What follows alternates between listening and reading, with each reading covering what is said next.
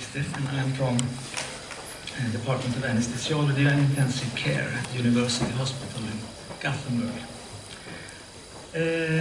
I will try to provide some aspects on the management of acute right ventricular failure.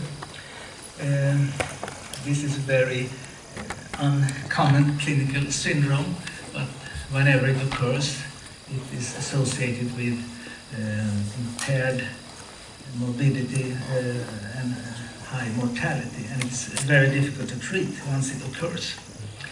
So we start with some basic physiology. The pulmonary circulation is a low resistance, low pressure, high capacity circuit. Both the pulmonary arteries and veins are very compliant, they are very distensible.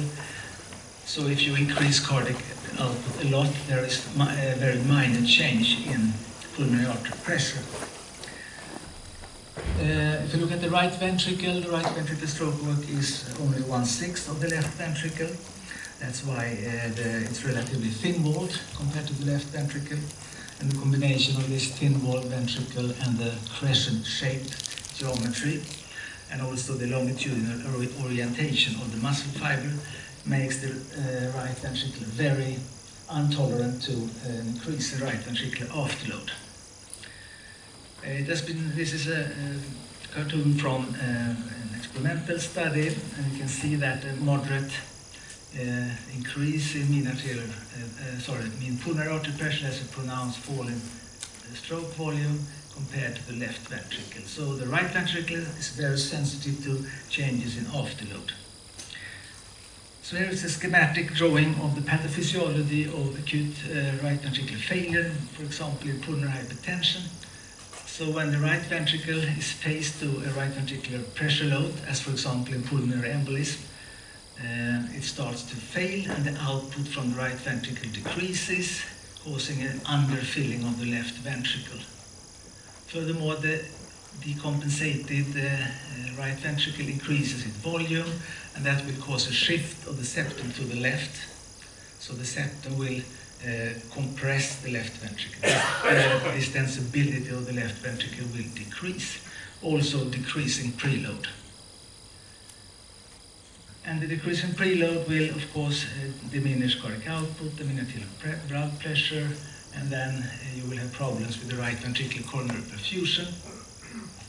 And that will cause ischemia, and that will further be enhanced by the dilated right ventricle with an increase in wall tension, which will increase oxygen requirements.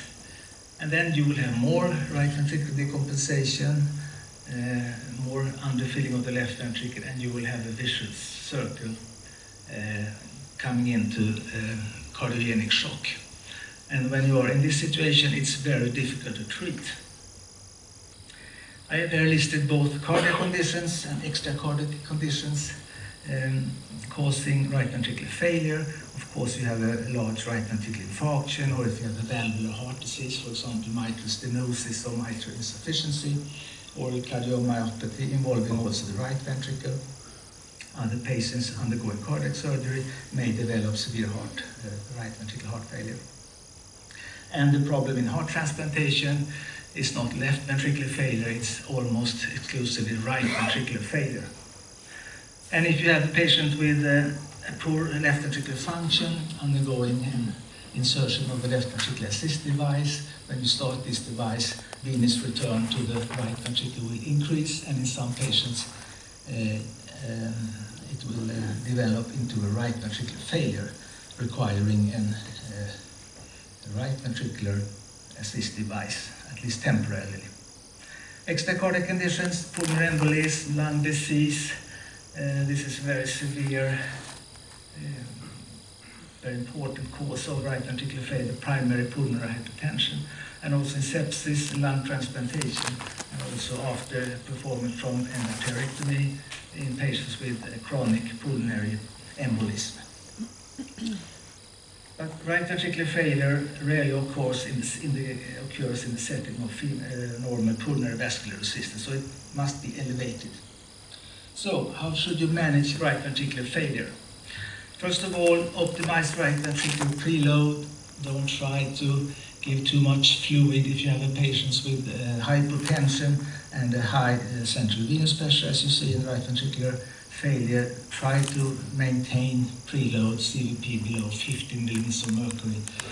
Above that, it's only counterproductive to give volume because the right ventricle will dilate, the tension will increase, and you will have a more backward failure, and you can induce even more severe, tricuspid regurgitation. It's also very essential that you maintain systemic pressure very high by the use of, for example, norepinephrine to ensure that you have a good right ventricular perfusion. Right ventricle is perfused both in systole and diastole.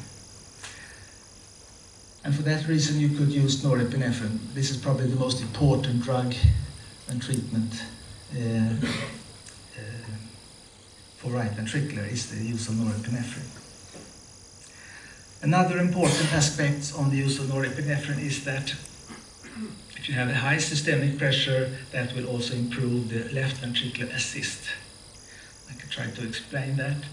Here you have a diastolic ventricular interaction in right ventricular failure. Here's the normal situation to the left ventricle, septum, lateral part, anterior portion. Here is the right ventricle. And in patients with pulmonary hypertension and right ventricular failure, you see that it's dilating, it's forcing the septum into the left here.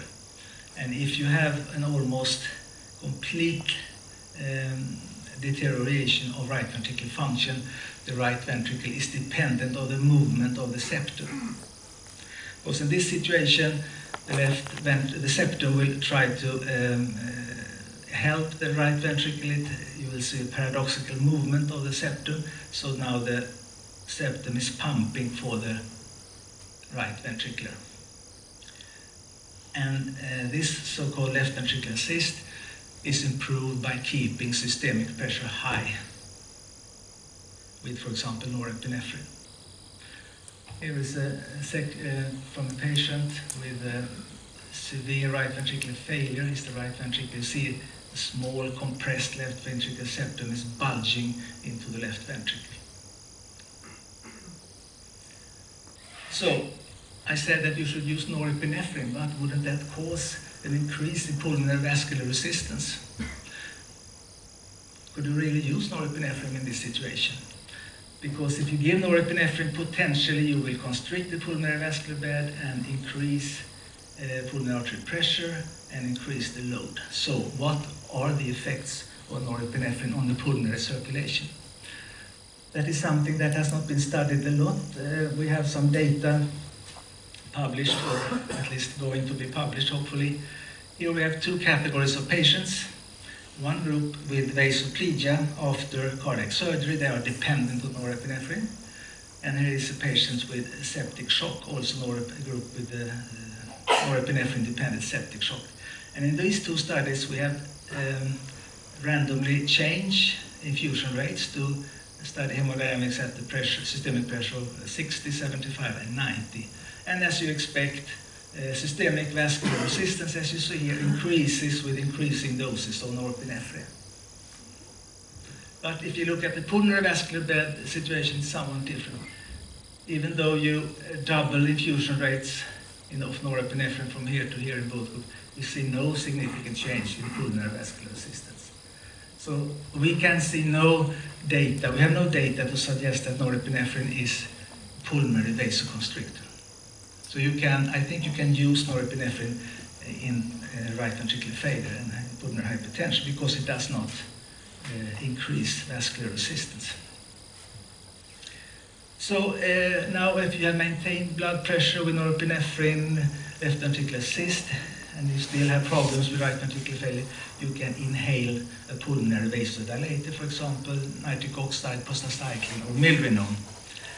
But why can we not use intravenous vasodilation? If you give, for example, prostacyclin, nitric oxide, you will decrease pulmonary vascular resistance, but on the same time, you will also induce hypotension. So you cannot use pulmonary vasodilators intravenously because you will always decrease mean arterial pressure, jeopardizing coronary perfusion.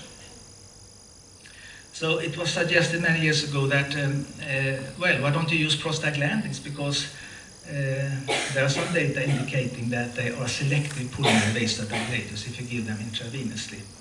We have addressed that some years ago now, and here we have measured the so-called pulmonary vascular resistance, systemic vascular resistance ratio, which is a variable where you can assess selectivity. In the normal situation, this ratio is 0.1. You can have a PVR of 100, SVR is 1,000. That is the normal situation. This group of patients have an elevated pulmonary vascular resistance, and the PVR-SVR ratio was elevated. And then we give prostacyclin, prostaglandin E1, sodium nitroprusside, and nitroglycerin with no selectivity at all. It decreased both systemic and pulmonary vascular resistance, causing hypotension. So the treatment of right ventricular failure was revolutionized when inhaled nitric oxide was introduced. In the schematic drawing here we have the alveoli. You inhale nitric oxide that diffuses into the muscular layer of the pulmonary artery bed, increases levels of granulate cyclase, increasing cyclic GMP, causing vascular relaxation. Cyclic GMP can be traced out in the blood. Nitric oxide is taken up by red blood cells, and it's metabolized down to nitrates and nitrates and eliminated in urine. The problem with NO is it can react with oxygen molecules, creating NO2 dissolved in water, which will cause nitric acid and peroxynitrate, which all have cytotoxic effects. So you have to monitor your levels of NO2. And we did a similar study with nitric oxides, demonstrating the selectivity. We decreased PVR with no effects on systemic vascular resistance, in contrast to all the intravenous vasodilators. Here is a study on the use of inhaled nitric oxide in patients with right ventricular failure caused by ARDS. 26 patients with right ventricular failure. In this study, incremental inhaled concentrations of nitric oxide were used. And you can see here that the baseline data, PVR goes down, and immediately when you stop inhaling, it comes back to normal. And you see cardiac output was increased because unload the right ventricle, no systemic effects, and a moderate decrease in mean pulmonary artery pressure. And I think this slide also illustrates that you cannot assess the effects of inhaled nitric oxide just by measuring pulmonary artery pressure. For example, non-invasively by echocardiography. But you see here that a large fall in PVR substantially increases cardiac output and very small effects on pulmonary artery pressure. So you need to measure pulmonary vascular resistance, otherwise you cannot evaluate the effects of any inhaled treatment. Here's a study on the use of NO in right ventricular failure after posterior acute myocardial infarction. Patients having cardiogenic shock because of that, and then inhaled too large dose in my mind. And here we have the hemodynamic data. If we start with the central venous pressure, right atrial pressure was high, almost 20.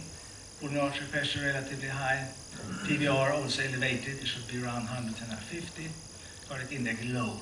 And when they inhale nitric oxide, right ventricle was unloaded, CVP decreased, pulmonary artery pressure decreased, pulmonary vascular resistance increased dramatically, and cardiac output increased. With no systemic effects, pulmonary capillary wedge unchanged, systolic arterial pressure unchanged, systemic resistance unchanged, as well as heart rate. So there are some case reports describing the effects of nitric oxide in pulmonary embolism. Here is the rationale why should you use nitric oxide by inhalation in pulmonary embolism. Of course, the pulmonary embolism will increase resistance in the lung vascular bed because it will reduce the cross-sectional area. You have a lot of emboli. But there is also an interaction between the emboli and the pulmonary vascular endothelium that will release several substances like thromboxanes, leukotrienes, platelet activating factors, which constrict pulmonary vascular bed. Furthermore, if you have a sluggish flow because of severe cardiogenic shock, it has also been shown that that will cause hemolysis with release of free hemoglobin, which will bind available nitric oxide. Here is a case report, a 66-year-old woman with a tumor, brain tumor. She came to ICU because of severe dyspnea, and the perfusion scintigram revealed a severe perfusion defect. The only part of the lungs that were perfused was the right lower lobe. And here was an angiography which confirms it finding. No perfusion of the left lung and very poor in the upper right lung. This patient, there was a contraindication of thrombolysis because of the brain tumor, but she received heparin infusion and went to the ICU, as I said, becoming more unstable, requiring norepinephrine. She was hypoxic, intubated, and there they started inhaled nitric oxide. And here is some of the data. The PF ratio, you see the oxygenation improved after 1 hour, improved further after 6 hours, pH increased, and there was a dramatic increase in arterial pressure because now we have more blood coming over to the left ventricle, cardiac output increases and blood pressure increases. Well, there are some limitations with the use of nitric oxide. Once you discontinue nitric oxide, you may have a rebound pulmonary hypertension. You have to discontinue it slowly, gradually, otherwise there will be rebound vasoconstriction. There are some issues with the toxicity, methemoglobinemia, NO2.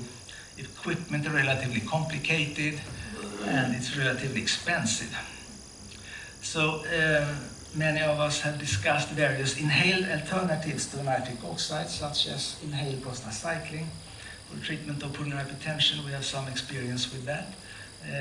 This is a schematic drawing. Here you have the vascular smooth muscle cell, the endothelial layers. There is the vascular lumen with a thrombocytoplatelet. So if you give it intravenously, prostacyclin, for example, we'll have a pronounced inhibition of platelet aggregation. It will diffuse across the endothelium, increasing levels of cyclic AMP and cause relaxation. The rationale was that if you instead inhaled aerosolized prostacyclin, you will increase cyclic AMP with no effects on platelet or systemic effects because of the diffusion out to the vascular lumen. Was that so? Well, some years ago now we studied the effect of aerosolized prostacyclin in high pulmonary vascular cysts after cardiac surgery, and you see here relative elevation over pulmonary vascular resistance and a dose-dependent fall in pulmonary vascular resistance with inhaled prostacyclin, and 20 minutes, half an hour, the values came back to the controlled values. Another option could be to inhale milrinone, the phosphodiesterase inhibitor, which we have done. Here we have inhaled 3 concentrations of milrinone. This is the stem solution. 1 milligrams per milliliter was diluted to 0.5 and then to 0.25. And we could see that the optimal effect on the pulmonary vascular resistance was when we inhale the stem solution. Very simple. You take inhaled milrinone aerosolized either in spontaneously breathing patients or in those undergoing mechanical ventilation. You see almost no effect on systemic vascular resistance here, the white bar. So it seems that inhalation of prostacyclin also can induce, both prostacyclin and milrinone can induce selective pulmonary vasodilation. So we use prostacyclin for inhalation in the ICU. We take a solution of 10 micrograms per milliliter and administer continuously 5 to 10 milliliters per hour. When the patients are awake, you can start with iloprost, which has another prostaglandin which has much longer half-life, so you can provide that intermittently 6 to 9 times per day. And there is a new prostaglandin called treprostinil, which even more prolonged half-life, that you can administer 4 times a day. And milrinone we need to administer continuously. So you can use various combinations. There is a device that we use for inhalation in mechanical ventilated patients. You put it here on the inspiratory part of the system, and you don't need any humidifier here, because this continuous delivery of the aerosolized prostacyclin or milrinone. So you can also combine inhaled prostacyclin with milrinone, and the rationale for that is the prostacyclin will increase levels of cyclic AMP, and milrinone, phosphodiesterase inhibitor, will decrease the conversion from cyclic AMP back to ATP. That will have a potentiation of the effects. Here we, in a group of patients with high pulmonary vascular resistance after cardiac surgery, we first inhaled prostacyclin, and then we added milrinone, and you could see that they had additive effects.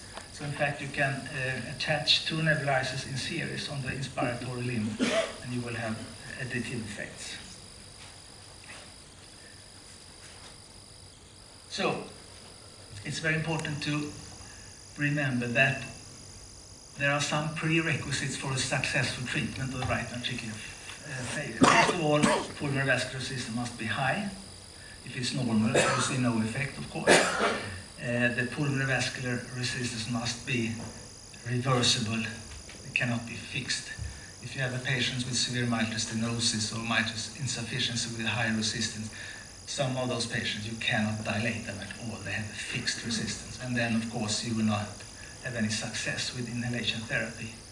And the right ventricular failure, it must be an isolated right ventricular failure. Because if you start to inhale vasodilators in patients with left ventricular failure, you will move blood volume from the right side over to the left. And the filling of the left ventricle will increase. And if you have left ventricular failure, the left ventricle is already overfilled. So you cannot inhale patients with left ventricular failure. That is contraindication. That will only cause pulmonary edema. So it must be an isolated right ventricular failure to be successful. What about inotropic support? I have here listed the most common inotropic agents, and here we have the most powerful. They are all inotropes, but they have different actions on the vascular bed. Here we have the vasoconstrictors, and here we have the vasodilators. So you can use a moderate dose of dopamine or dobutamine. It depends on the heart rate. You can combine that with either milrinone or, but it's very important that you don't forget norepinephrine here to maintain systemic pressure for perfusion of the right coronary artery and for the left ventricular assist. So that is the common combination that we use, but of course you can also use levosimendan, and we have recently shown that we have compared levosimendan with milrinone in patients, and there is absolutely no difference on the inotropic or lusitropic effects of these two agents in patients. So usually 2 or 3 agents in this condition. So if this treatment is not enough, you need to put the patient on that venous arterial ECMO, catheter in the femoral artery, and a long one up to the right atrium, oxygenator, etc. And we have some successful cases in patients with pulmonary embolism and right ventricular failure, cardiogenic shock, not responsive to any treatment, and if you put them on venous arterial ECMO and you give heparin infusion, and you just wait for a couple of hours, days, and the clots in the pulmonary vascular bed will be lysed with the heparin. Yeah, here's a situation where we have venous arterial ECMO, and the device that we use, it's very user-friendly. Here we have the tubes, and this one you can dislodge from this console, and you can take this with the patient, for example, to an ambulance or to another hospital. What about ventilation? Each time you inflate the lungs, there will be a compression of the pulmonary vascular bed. So what kind of PEEP level should you use in these patients?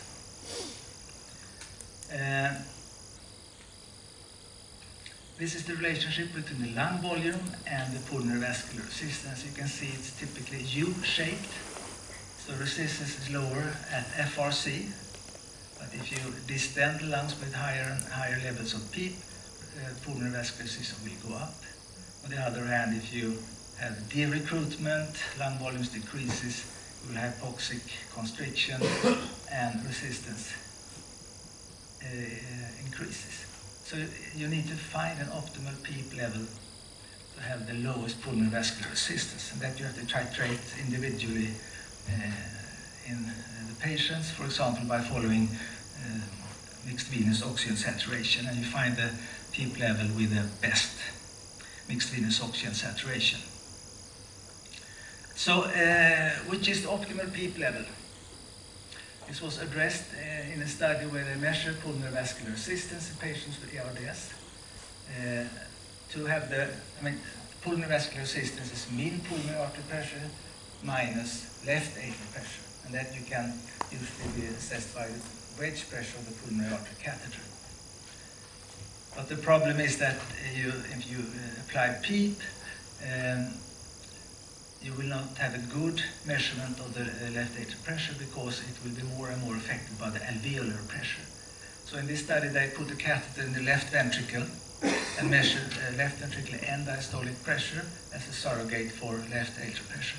And they found that from 0 up to 5 in this group was a fall in pulmonary vascular resistance, but if you apply higher PEEP levels, resistance will not go down. So don't use too high PEEP levels.